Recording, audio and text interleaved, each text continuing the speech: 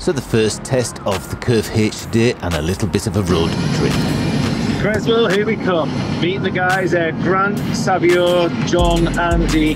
Russell's coming up. Russell, who is just getting some flight, so he's mad keen for it. Sweet, sweet sunshine and a cross offshore wind of about 20 miles an hour. What more can you ask for? So you head down into Cresswell, do a left at the bottom there, and you come past this Drift Cafe, and it's just your first right here at the car park. So the Curve H is a wonderful looking foil. I can't wait to get on it today and see how it performs. Well, sit back and enjoy the video, and I'll give you my thoughts at the end.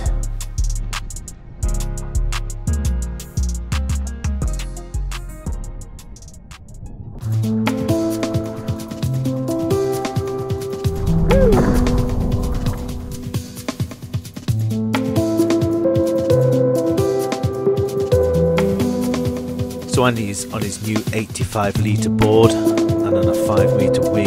I'm on a 6 metre wing, of course, with the new foil.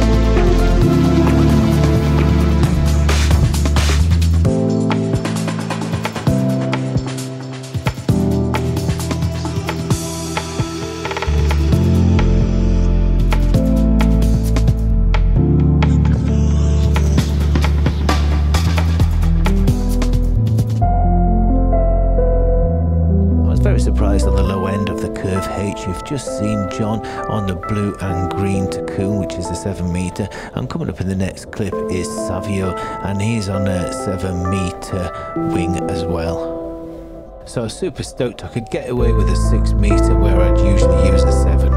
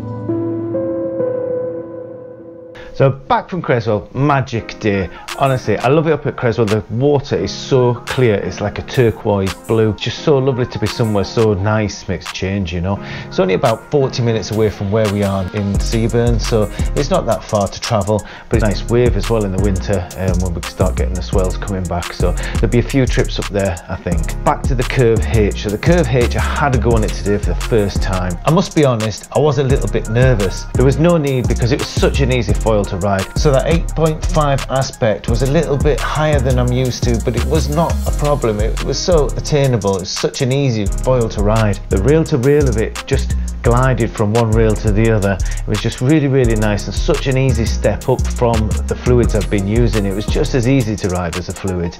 It just had that little bit more speed. For the first time ever, I was catching Andy, and Andy's normally just always pulls away from me that little bit and I can't quite catch him. And then when I dropped in on the little tiny bumps, they were only about a foot, but it's still gliding. I could feel that as I was riding along those bumps, which I thought was just magic really. So, and the stab and the short fuse that I got, well, the stab was really good. It'd be really interested to try that out with my other foils that I have and see how it livens them up. I've not had a chance to do that yet because I was just so excited being on the curve that I didn't do any swapping around, even though I planned to.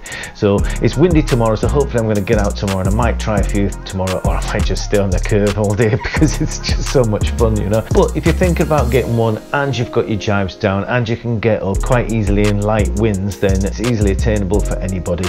It is a little bit harder to get up in the light winds. You do have to pump that little bit more. You have to put a few more pumps in.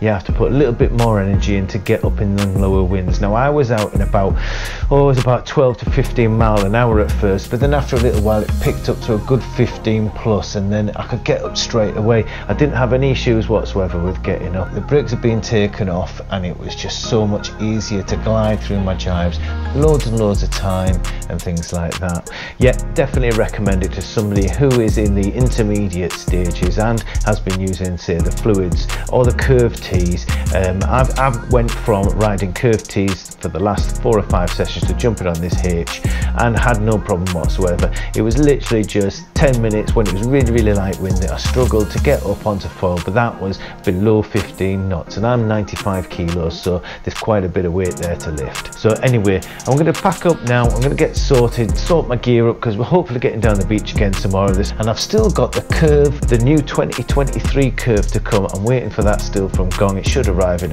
a week, it's 10 days or something like that now, so I'm looking forward to that coming. That's the new one with the aspect ratio. I think it's about 7.5, I think. So it'll be interesting to see how the curve 2023 compares to the curve T versions that I've been using over the last few months, and see if that gives you more glide. So I hope you've enjoyed the video. A little update on the fish tank, because I know a few people have been asking. I have lost a few fish. I lost one of the plex from the bottom, he died off, and I've lost a hatchet fish that I've not been able to replace. Nowhere sells them at the moment, so it's a bit of a nightmare, so I'm keeping my eye out for one of them. It's a marble that I've got and I want to replace that one, so I might get some more corridoras. As you can see, the plants are doing quite well, and you can see here that this lotus that I've got here, which is my favorite, one of my favorite plants, and I've got a new rainbow fish in there that's really small at the moment. It's an Australian rainbow fish, and hopefully that will colour up over the next few months. Well, if you've got this far, thank you very much for watching all the way through. I hope you enjoyed this one, and I'll see you all on the next one. Take care and good winds.